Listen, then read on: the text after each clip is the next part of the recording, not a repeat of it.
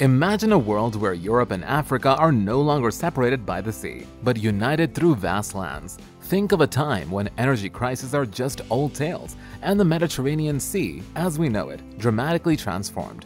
What if this wasn't just fantasy, but part of a grand plan with hidden geopolitical motives? Today, we're delving into an astonishing concept and the lesser-known truths of an idea that could have altered our planet's face forever. This is the story of the Atlantropa project, a colossal engineering vision. Join me as we uncover the hidden layers of this fascinating plan. Why did it not succeed, and how would it have changed our world? Hit that subscribe button and let's get started.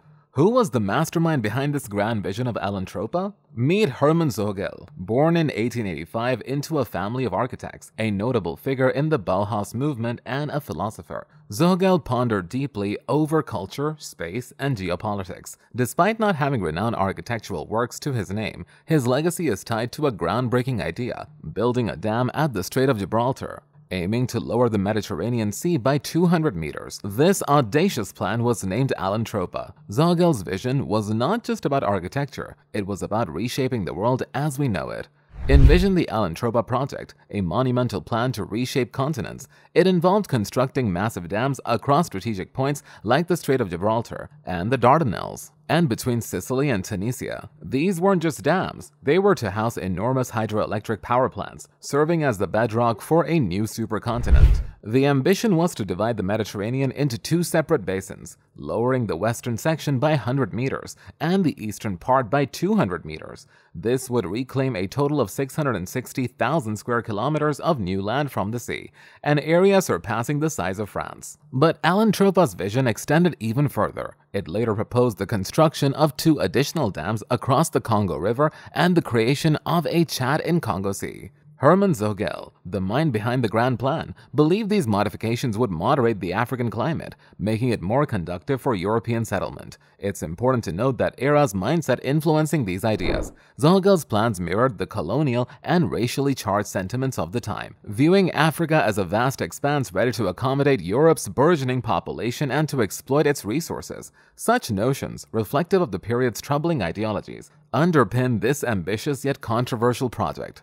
Hermann Vogel, behind the Atlantropa project, envisioned it as more than a geographical transformation. He proposed constructing dams at the Strait of Gibraltar, the Dardanelles, and later between Sicily and Tunisia. These dams, doubling as hydroelectric power stations, aimed to supply all of Europe's energy needs. Vogel's plan also predicted that stopping water flow into the Mediterranean would, through evaporation, create an extra 357,000 square miles of new land. The Sicily-Tunisia Dam would split the sea into two basins and bridge Europe and Africa.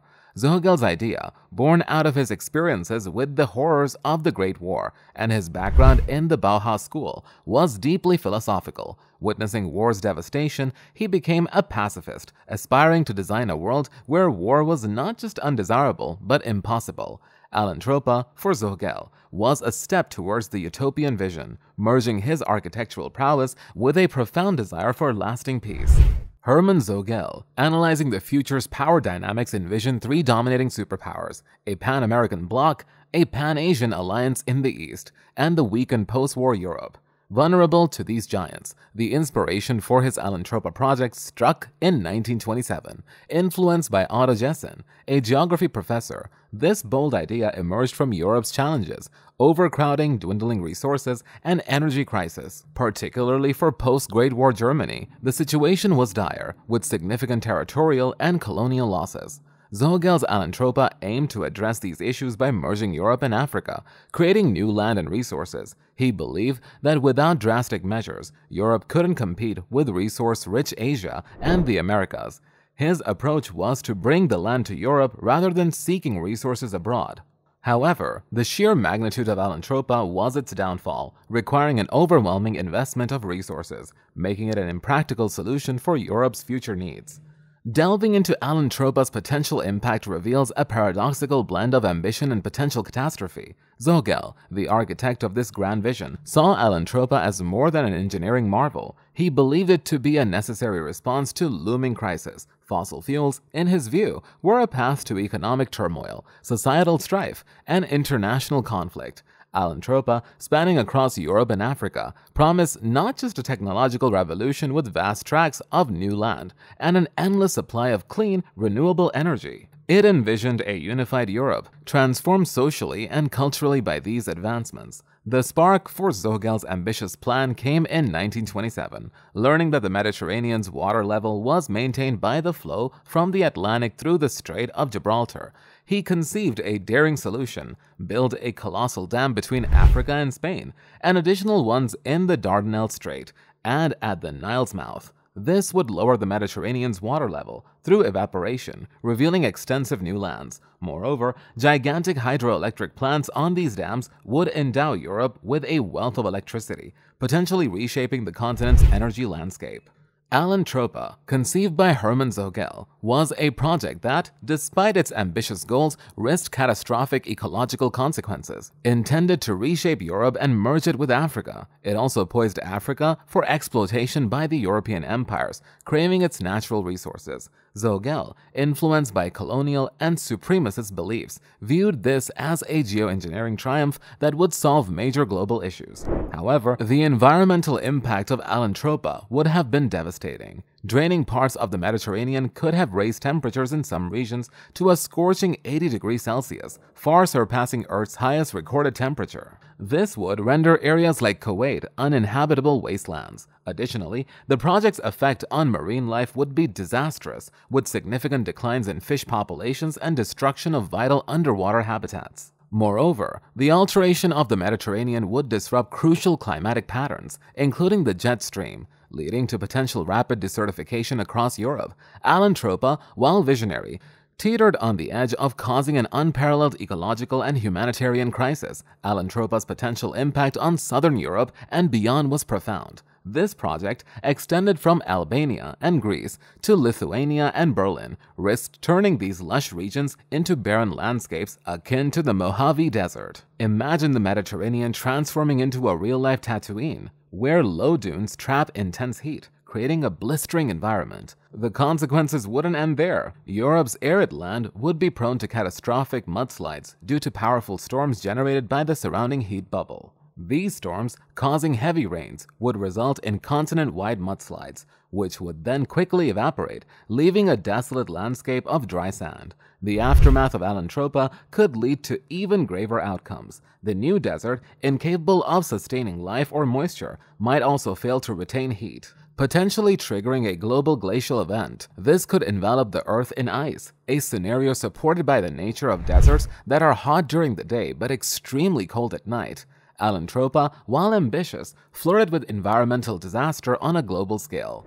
The envisioned Atlantropa project threatened to transform a once verdant and moist Europe into a vast, arid desert. This drastic change would have led to most sunlight being reflected back into space, causing any remaining water to freeze and evaporate. The continent, now excessively dry and cold, would be unable to melt the swiftly forming glaciers, triggered by northern rains. This could initiate a feedback loop, potentially plunging the Earth into an ice-covered state, akin to the Great Oxidation Catastrophe about 2 billion years ago, when the absence of plant life failed to halt the spread of ice sheets. In that ancient event, it took the Earth approximately 300 million years to recover its warmth. In the case of Atlantropa, while the ensuing ice age might not have been as extreme, it could have spelled the end for human civilization as we know it. The fate of Atlantropa, however, hinged on Nazi approval. Interestingly, Zogel's plans were dismissed by the Nazis, whose territorial ambitions leaned towards the east rather than the south. Thus, the Atlantropa concept lingered until World War II, but eventually became redundant with the advent of nuclear power and the decline of colonialism.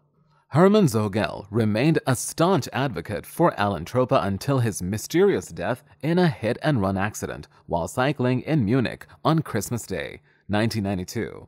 The circumstances of the accident, occurring on a notably straight route with the driver never found, led some of his followers to suspect foul play. After his death, discussions about Atlantropa surfaced but gradually faded. The Atlantropa Institute, the project's cornerstone, was dissolved in 1960. The concept, however, found a place in fiction. Philip K. Dick's The Man in the High Castle, released in 1962, imagines a world where Nazis, victorious in World War II, drain the Mediterranean, echoing Atlantropa's vision. Today, Atlantropa is a curious footnote in history, symbolizing the enduring human quest for solutions to Europe's complex problems. The project reflects the historical anxiety around issues like climate change and immigration, mirroring contemporary concerns. If you enjoy our content, please share your thoughts and don't forget to subscribe for more updates. Thanks for watching and see you in the next video.